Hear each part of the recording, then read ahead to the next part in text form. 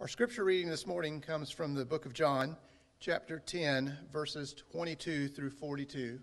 Once again, if you'd like to follow along, John, chapter 10, verses 22 through 42. At the time the feast of the dedication took place at Jerusalem, it was winter, and Jesus was walking in the temple in the portico of Solomon. The Jews then gathered around him and were saying to him, "How long will you keep us in suspense? If you are the Christ, tell us plainly." Jesus answered them, "I told you, and you do not believe. The works that I do in my Father's name, these testify of me. But you do not believe because you are not my sheep. My sheep hear my voice, and I know them, and they follow me. I give eternal life to them, and they will never perish, and no one will snatch them out of my hand. My Father who has given them to me is greater than all, and no one is able to snatch them out of the Father's hand. I and the Father are one." The Jews picked up stones again to stone him. Jesus answered them, "I showed you many good works from the Father. For which of them are you stoning me?" The Jews answered him, "For a good work we do not stone you, but for blasphemy, and because you, being a man, make yourself out to be God." Jesus answered them, "Has it not been written in your law, I said, you are gods? If he calls them gods, to whom the word of God came, and the scripture cannot be broken. Do you say of him whom the Father sanctified and sent into the world, you are blaspheming because I said I am the Son of God? If I do not do the works of my Father, do not believe me. But if I do them, though you do not believe me, believe the works, so that you may know and understand that the Father is in me, and I in the Father. Therefore they were seeking again to seize him, and he eluded their grasp. And he went away again beyond Jerusalem to the place where John was first baptizing, and he was staying there. Many came to him and were saying, "While John performed no sign, yet everything John said about this man was true." Many believed in him there.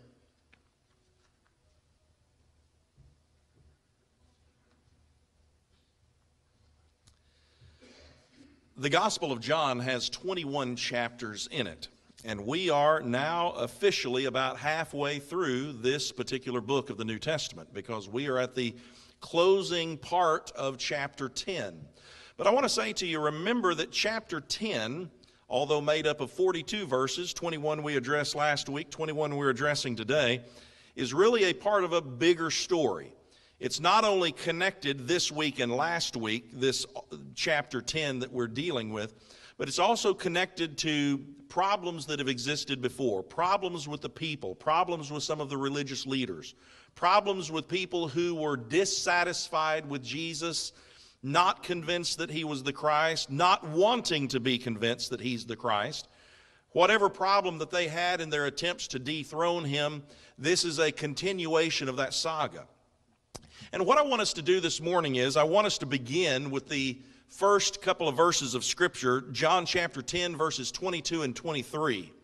And it is in this passage of Scripture that we read about the Feast of Dedication. Now, let me just say that that was a reference to a time during what we call the intertestamental period of time. That's the 400-year period of time between the Old Testament and the New Testament, where God was silent. And it was during that time that the temple in Jerusalem had some terrible things befall it. And it was left in disarray, and it was cleaned up and cleansed as the law of Moses would require at one point in time. And so this 8-day feast, which is sometimes called the Feast of Renovation, was brought about. And we read at that time the Feast of Dedication took place at Jerusalem. It was winter. This is simply a word in the New Testament that means it was that time of year when it was cold. And based upon the jacket some of you are wearing, you think that it's winter right now. But I remind you, we live in Florida. So, we read that Jesus was walking in the temple in the portico or the porch of Solomon. Some of your translations will say porch. And let me see if we can maybe get a better picture in our head as to what this means by giving you a couple of pictures. If you take a look at this particular image of the temple in Jerusalem, you'll see the temple on the inside, and you'll see the wall surrounding it, the courtyard in between. That building, that structure that is in the very middle of everything would be where you would have the holy place and the most holy place, or the Holy of Holies, as some of your translations read. And if you're looking and you're able to actually see some of the wording, if you look at the top part of that picture and you move just a little bit to your right, you'll see the words Solomon's Porch, and it will be directed at that outer area of the temple courtyard where that wall is. Now, that particular wall is filled with a lot of columns, and there is a walkway in there. So if you were out in the temple area, you would probably have the weather affect you, especially if it were snowing or raining. It would affect you much more so than if you were under the safety of this walkway with these many columns. If we were to perhaps consider a pictorial image of Jesus during that time, it might look something like this, where he has been walking through there and the Jews have approached him. And the Jews are going to ask him a very important question. But interestingly enough, it's not a question that they've not asked before. In fact, I would ask you, have you ever been in those situations where people ask you a question, you give them an answer, and then they ask you the same question? Or maybe they ask you the same question over and over again, and you're kind of wondering what's going on here. Am I failing to communicate? Is the problem me? Are they not listening to what I'm saying? Which, in our household, I usually try to opt for that one. But my point is, what's going on? Is there a breakdown in communication? Is the sender not sending well? Is the receiver not receiving well? Or is it maybe a third option? Is it that the sender's sending just fine in the case of Jesus, but those who are receiving the message don't want to hear it? So it's with that in mind, and the question that we're going to take a look at more closely that the Jews are going to ask Jesus, it's with that in mind that we're going to ask this question this morning from John chapter 10, verses 22 through 42. Do you really want to know the answer? When you ask a question, do you really want to know the answer? You've probably heard that statement, that old saying said, don't ask a question if you don't want to hear the answer, if you don't want to know the answer.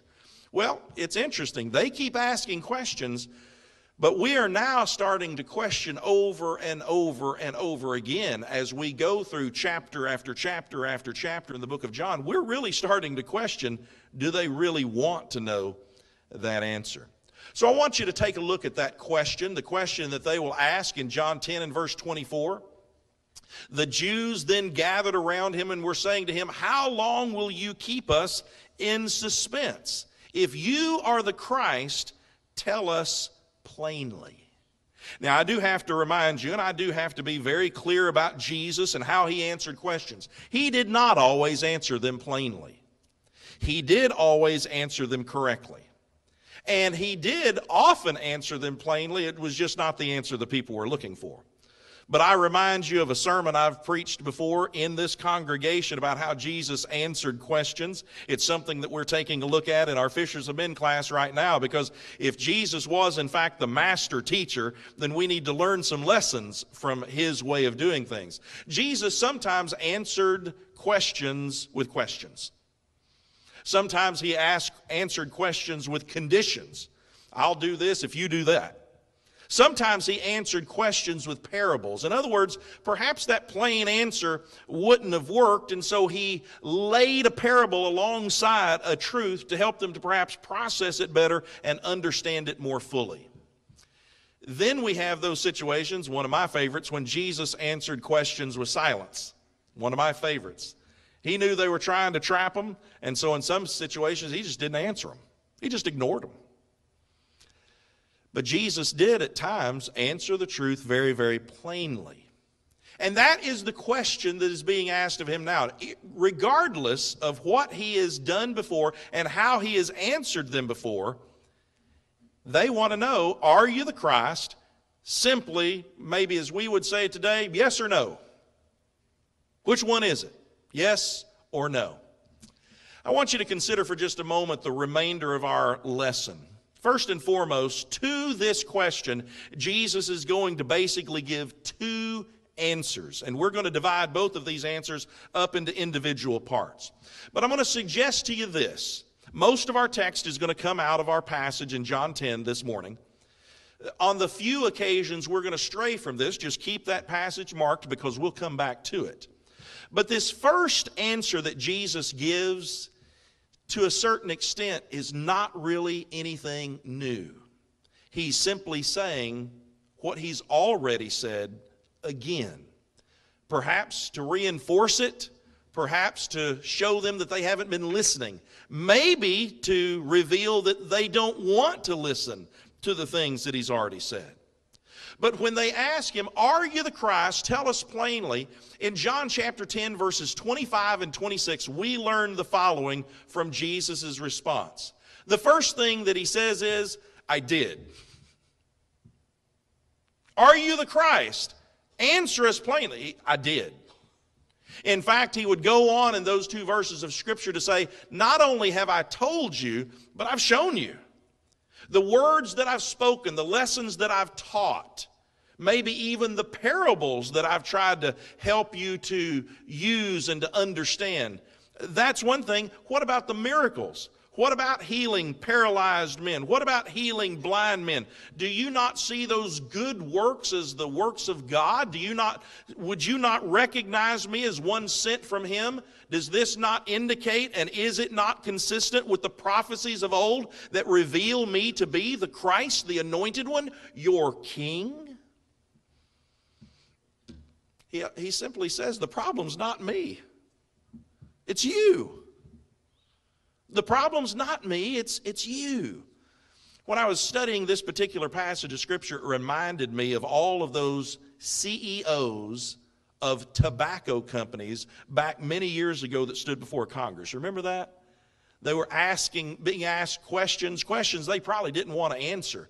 But nobody really believed them because all of the CEOs of these tobacco companies felt like smoking cigarettes was like drinking orange juice, or exercising, or watching. They just thought it was a good thing. And it reminded me of a skit on a television show years ago where somebody was making fun of them. And he was sitting there and he was very nervous and he was shaking, and the whole time he's being asked questions, he's fidgeting and he's sweating, and at one point in time he literally looks at the camera and he says, "It's not me, is it? It's him, right? It's him. It's the other guy." Well, this is kind of, in some ways, reminiscent of the attitudes of them asking over and over again until hopefully they get the right answer. But Jesus kind of beats them to the punch. He says, the problem's not with me. The problem is with you. You're not listening. You're not paying attention. You don't want to pay attention. So then that takes us to part two of that first answer, and we find this in verses 27 and 28 of the text. And this is where Jesus says, first and foremost, I know my sheep. Now, this is a reference to last week's lesson about the good shepherd and his sheep. And as Jesus is that good shepherd, he says, I know my sheep. Now, he's not talking about I know their names and that's it. What he's talking about is he has a relationship with them. He knows them. He knows them well. He knows them completely. He knows what they need. He knows how to provide for them, to care for them, to defend them. He knows his sheep. And as a result of his part in that relationship, he says, my sheep hear me, my sheep know me, and my sheep follow me. In other words, they have a relationship with me. They recognize me to be the shepherd, and as such, they act accordingly. They listen because they want to listen. They know because they want to learn. And they follow me because they want to do what I will for them. They want to walk in my footsteps. It's because of this that my sheep are going to be rewarded. They're going to gain something that the people to whom he is talking are not going to gain. They're going to gain something in this life. They're going to receive pasture and comfort and peace.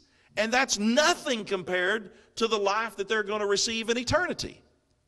But once again, the problem's not with me. Jesus says the problem is with you. Now, the third part of that first answer we find in verses 29 and 30.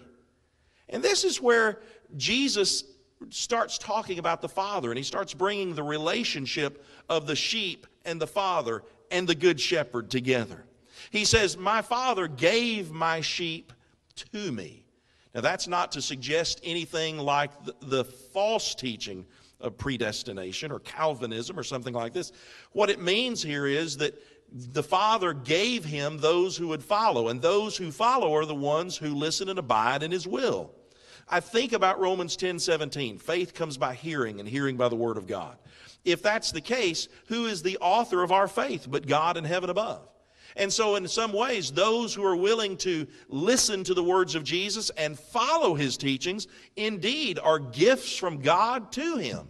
He then goes on to say, my Father is greater than all. Now, the Jews would argue the same thing. They would say that God in heaven above, the Heavenly Father, is greater than all. They would agree with that. And yet they disagree with that very point because they don't realize who it is standing in front of them. That's God in the flesh. And so as a result of this, he would go on to make the point. He would say, no one will steal our sheep. Now, if you look at a little bit of the last passage of Scripture we looked at, and then you look at the first passage in this new section of Scripture, you'll find out that that's exactly what Jesus is saying.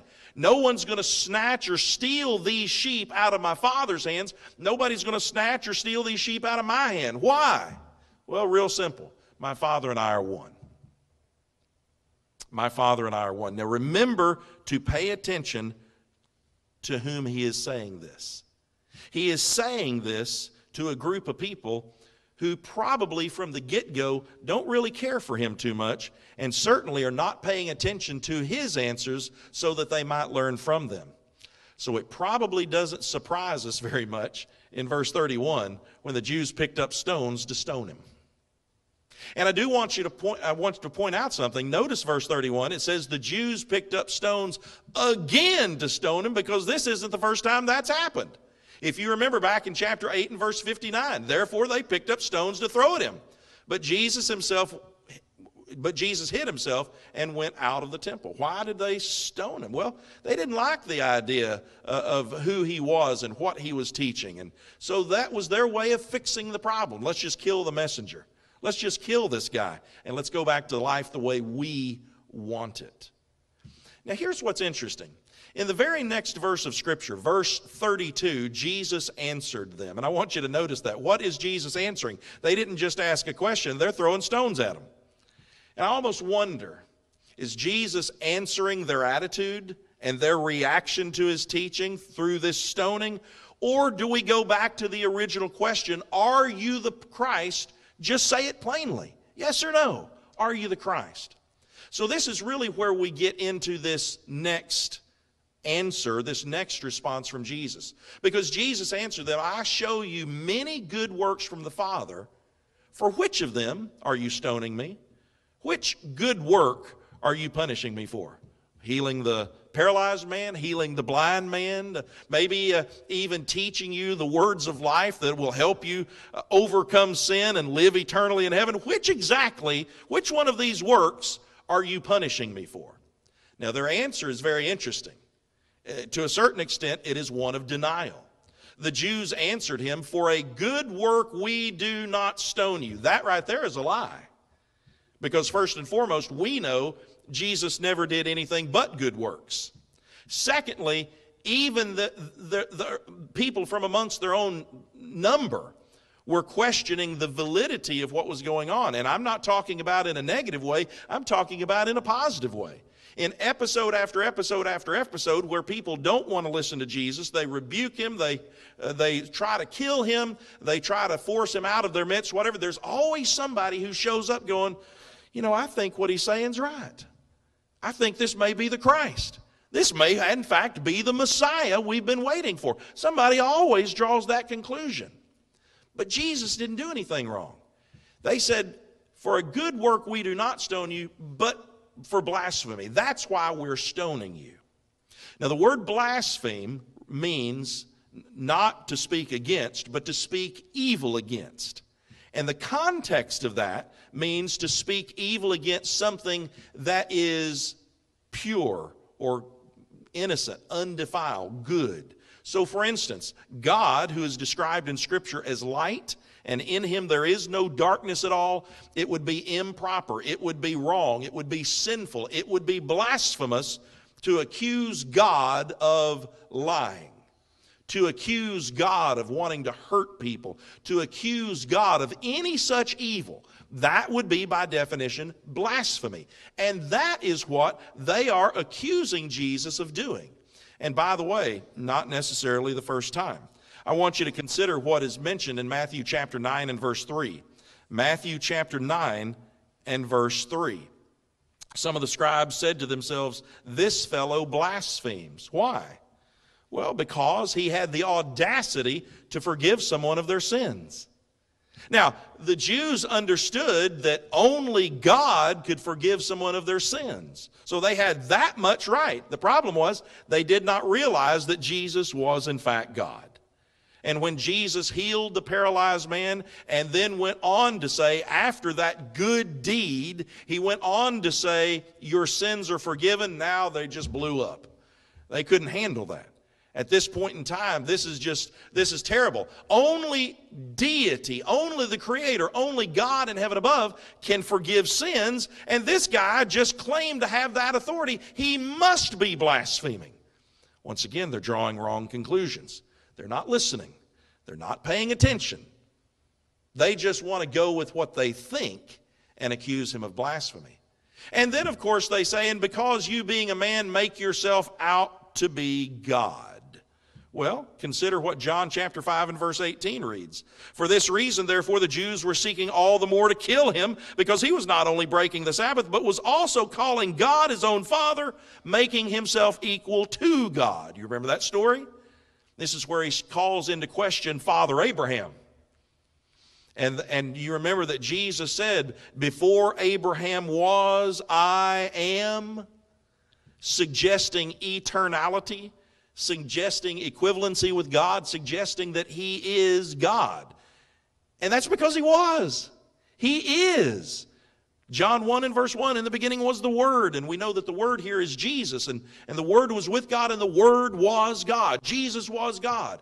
He was just God in the flesh at this moment in time. And perhaps they couldn't see beyond the skin. Perhaps they couldn't see beyond the skeleton. They just couldn't fathom that God would be there in their presence. But for whatever reason, the very thing he claimed to be, which was accurate in its claim, is what they had the problem with. So Jesus answers again. And in this section of Scripture, this is where we start getting into some things that he has not really said before. He uses a different line of reasoning to make his point. So we take a look at John chapter 10, verses 34, 35, and 36. And to Jesus's, and to their question again, "Are you the Christ?" answer us plainly. Jesus' second answer goes a little bit like this. First and foremost, consider your law. Now, that is an interesting demonstration of phraseology, because he literally says, "Has it not been written in your law such and such?" Now, before we get into the such and such, I want you to just understand what he's saying there. He could have said, "Have you not read written in the law?" Because there was only one. That was that Old Testament covenant. Maybe he would say the law in reference specifically to the law of Moses, out of which this came. Maybe he could have said the Lord's law. Maybe he said, "Have you not read, or has it not been written in my law," since he's the author of it. But it's interesting, he says, "Has it not been written in your law?" Now this is what's interesting, because he's not only demonstrating some commonality in the fact that they all are Jews and they're all following the law of Moses, but he's also trying to use their thinking, their beliefs, and their reasoning to help them to conclude an ultimate point. This would be like the following. If a creationist and an evolutionist had a discussion, how would the creationist convince the evolutionist, who does not believe that there is a God, who does not believe in deity, certainly doesn't believe in the Bible, how would the creationist teach the evolutionist how to accept the truth that comes from God? Would he start off by quoting Genesis 1:1? Well, we know there's a God, and he wrote the Bible because Genesis 1:1 says, "In the beginning, God created the heavens and the earth." Is that going to convince somebody who doesn't believe in God and doesn't believe in the Bible to cite the very words of the very person that they don't believe in? No. You know what you do? You cite their Bible. You go to their belief system.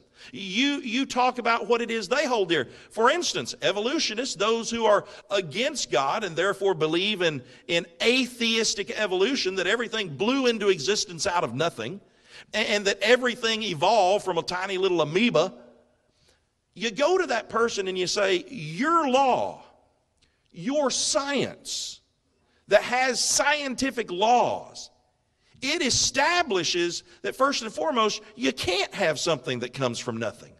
The law of biogenesis refutes that. You go to them and say, and doesn't your law say that you can't have one kind give rise to another kind? That you've never actually noticeably observed any type of animal giving birth to a completely different kind of animal? You've never seen a fish give birth to a puppy. You've never seen a cow give birth to a horse. They're completely different. And as a result, doesn't your law say that ultimately something had to start all of this, and he also created it according to its kind? Well, that's how a creationist would talk to an evolutionist. This is how Jesus is talking to the people. He's not going to say, hey, trust me. He's going to say, go to your own book. Go to your own writings. Go to God's word that you accept and that you believe, and consider the following.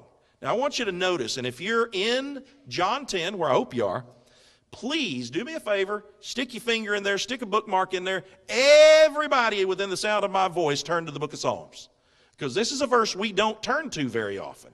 This is a verse of Scripture that's not referenced very often. And I want you to look at it because it's really interesting. It has caused a great deal of confusion, but I think Jesus explains it rather nicely.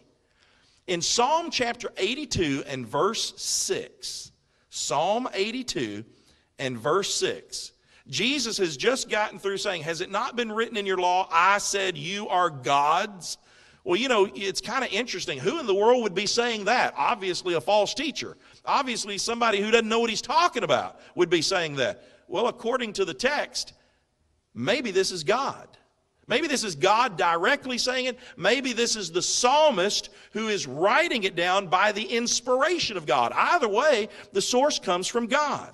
And Psalm 82 and verse 6 reads, I said, you are gods, and all of you are sons of the Most High. Now, I have to say right now, some of the people that have misunderstood this and have created a false teaching out of this come out of the Mormon faith. They, for instance, believe, based on scriptures like this, that the God of our world was a human being on another planet. And because he was a faithful Mormon on that planet, he got elevated and promoted, basically, to be the God of our world. And guess what? If you are a righteous Mormon in this life, you get to be promoted in the next life to be the God of your own planet. That is not what is being taught here. It's not even remotely what is being taught here.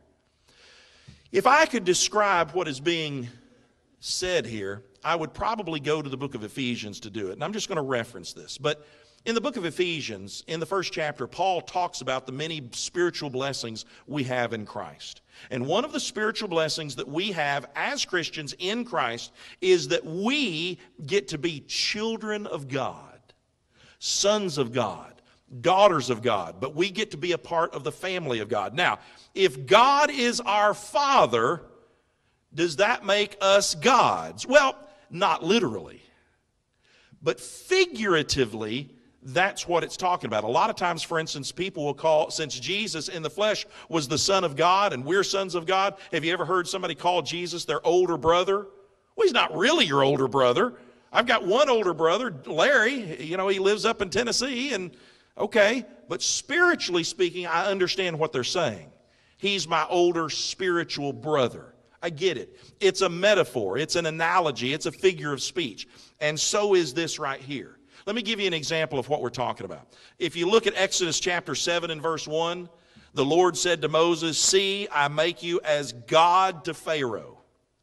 Now you remember when Moses was sent to Pharaoh, he didn't like that. And we'll get into that in just a minute. But when Moses went to God, When Moses went to Pharaoh on behalf of God, he was a mouthpiece for God. He spoke for God. He had the authority of God, so in every shape, form, and fashion, he was over Pharaoh. Without God, it's just two human beings in a room talking, one with earthly power and one who didn't have a lot of earthly power. But with God present and with him backing Moses, he basically says, you speak what I tell you, and it will be as if you are a God over Pharaoh. Not a literal God, but you will be my representative over him. Now, it's very similar if you went back a few chapters to when God actually called Moses to go to Pharaoh and say, let my people go. You remember Moses didn't like that idea. And he came up with a whole host of excuses, one of which was, I don't speak very well. I can't communicate very well. I trip over my tongue when I talk. And so you need somebody else who's a better orator than I am. It's very interesting. In Exodus 4 and verse 16, moreover, he shall speak for you to the people. God's solution to Moses' objection is, don't you have a brother by the name of Aaron? He can speak pretty well, can he? How about I give you the information, you tell Aaron what to say, and he'll be able to present it just fine. Listen to what it says. He will be as a mouth for you, and you will be as a God to him. That doesn't mean that Aaron turns around and falls down and starts worshiping Moses. He's not using the word in that way. What he is saying, though, is you will have the authority over him and you'll tell him what to say, just like I'm telling you what to say. Now, you will be as a God to him. Now, take that into consideration and look at this passage of Scripture. Let's go back to John chapter 10 for just a second, and let's look at what Jesus says. Has it not been written in your law, I said, you are gods? Now listen to what happens next. Because not only does he say consider your law, now he says consider your logic. Jesus says in verse 35, if he called them gods, talking about the author or the inspiration of Psalm chapter 82, if in fact he called them gods to whom the word of God came, and the scripture cannot be broken, Jesus saying, we've got that in common. We believe the word of God, and it's final. If he called them gods to whom the word of God came, do you say of him whom the Father sanctified and sent into the world, you are blaspheming? How can you say that? If God inspired men to write these things down, that there will be some who will be like God, how can you say, at the very least, if I fit that description, how can you say I'm blaspheming? That doesn't make sense. If in fact I am sent from God, if I am a mouthpiece for God, if I am here to do the Father's will, how can you call that wrong? Just because I say I am the Son of God? What he ultimately says is, consider your error, I am the Son of God. I am the Son of God. Not only have I taught truth and done truth, but I am the way, the truth, and the life. No one comes to the Father but by me. Consider the fact that in all of this, you might just be wrong.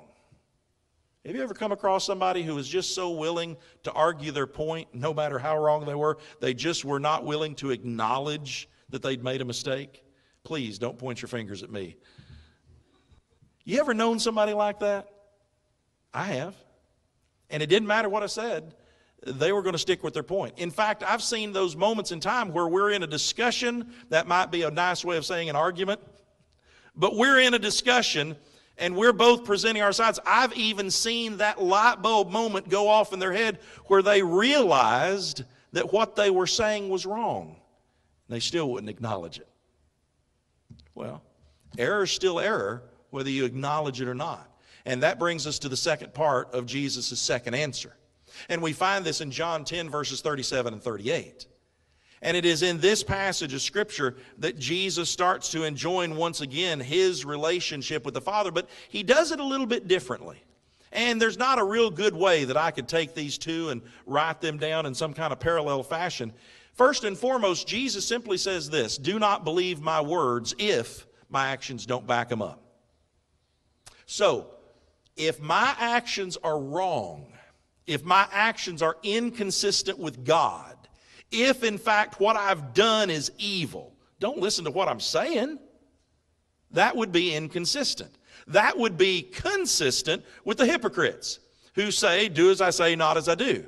And you even remember Jesus talking about the Pharisees and telling the people, listen to what they say, because a lot of what they say is right, but just don't follow their example because they're way off in that department. Do not believe my words if my actions don't back them up. But listen to what he says next. You may not believe me, but open your eyes. Believe what you see. The devil doesn't help the lame. The devil doesn't help the blind. The devil doesn't help the lost. He wants to lead you into the state of being lost, not lead you out of it. He doesn't want to lead you into peace and joy. He wants to lead you into storms and torment. You may not believe me, but believe what you see. If my actions are from God, then I am from God. Know the Father through me.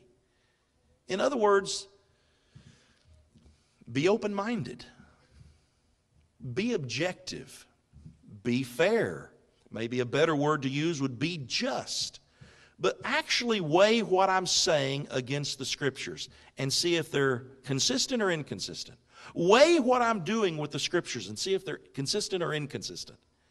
And if, in fact, you don't believe me, you've come to me with that bias, but you can honestly say that my works are good, then that demonstrates your inconsistency and should lead you to the very simple truth that I am from God. And if, in fact, that's the case, know God, know my Heavenly Father through me. It's kind of like what Jesus would say on one occasion. If you've seen me, you've seen the Father. Why? Because we are one. It's interesting. There's still going to be those people who are stubborn. Still going to be those people who do not want to hear the truth. And we're still in that situation with the story of Jesus. In John 10 and in verse 39 in particular, we read, therefore they were seeking again to seize him, and he eluded their grasp. They still don't like him. They're still not listening to him. They're certainly not going to follow him. And as a result of that, we read that he went away again beyond the Jordan to the place where John was first baptizing, and he was staying there, and many came to him and were saying, and here we go. No matter how many people don't like Jesus, somebody always ends up liking him. No matter how many people don't believe in him, somebody ends up believing him. Because whatever he says, whether he's quoting the Old Testament, whether he's demonstrating the wisdom of his knowledge, whether he's showing the goodness in his actions, somebody always walks away going, I kind of think this guy might be the real deal. All y'all are saying he's not the Messiah. Maybe he is the Messiah. And it's interesting. Many came to him and were saying, while John performed no sign, and this is important to understand, John the Baptizer, who's being referenced here, a great teacher, a fantastic preacher. Jesus described him the best on the face of the planet. This guy who ate funny things and dressed in funny ways, who hung out in the wilderness, had all of Jerusalem and Judea and the surrounding area coming out into the wilderness, not only to hear his amazing preaching, but to be baptized by him in the Jordan. Even the Pharisees came out to hear what all the discussion was about. But not once do the Scriptures ever say that John had any miraculous ability other than the revealed knowledge of God's will for him to share with the people. We don't have any record that John ever helped a lame man to walk. We don't have any record that John ever helped a blind man to see. We don't have any record that John ever looked at someone and tried to spiritually heal them from their sin by saying, your sins are forgiven. All he did was preach about the coming Messiah, of whom he was a forerunner. And in fact, when Jesus shows up on the scene, John says, I've been in the forefront, but now I'm going to take a step back. Because the one that I've been paving the way for, he's here. He's come. Behold, the Lamb of God. You know what, a lot of these people who heard John, who have now heard Jesus, who have now witnessed what he's said and done, while John performed no sign or no miracle, yet everything John said about this man was true. Many believed in him there. In other words, there are some people who are open to listening to the truth. There are some people who are open to logic and to reason. And there are some people who are just willing to step out on faith and go, you know something? I've seen no hypocrisy here. I've witnessed no inconsistency. What I have witnessed over and over and over and over again is consistent demonstrations of who I know God to be. And many of them said, indeed, this must be the Messiah. This must be the answer to the question, the Son of God. I want you to consider that question for just a minute. Are you really looking for the answer? Because this is not just for a bunch of first century people who were critics and doubters of Jesus. This might be for us as well. Now, we come together here as a body of believers and we say that, but the question is that really why we come? I want you to think in your heart of hearts, are you really here because your wife drug you? Are you really here because your parents drug you? Are you really here because you're kind of expected to be here, and so in some way, shape, form, or fashion, even though it's not very good, you kind of guilted your way into the building? Is that how we approach Scripture? Because I want you to consider that for just a minute. When we open the Bible, do we do the same thing? Are we reading the Bible because the preacher's reading from the Bible and he just told me to turn to Psalms? Or are we reading the Bible because, the person next to us has opened their Bible, so we kind of feel obligated to do it? How are we about approaching truth? Are we doing the same thing with Him in that way? Do we search the Word of God for answers that we want Him to answer? Or do we search the Word of God for His answer? And when we find His answer, oh, by the way, His answer says don't murder. We're all in agreement with that. His answer says don't commit adultery. We're all in agreement with that.